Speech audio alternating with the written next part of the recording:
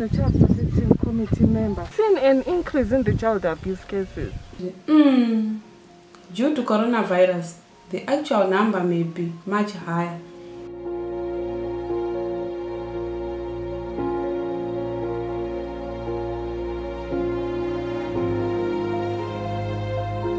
Some of the abuse cases have increased due to stress, economic hardships, and isolation, which is happening all right now due to the COVID-19.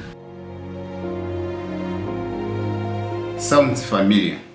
Thousands of children are going through these issues right now.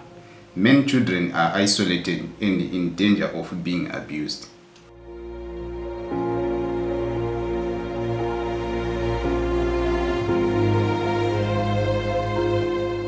Children are not in schools and they don't have a lot of access to report if there are child abuse concerns.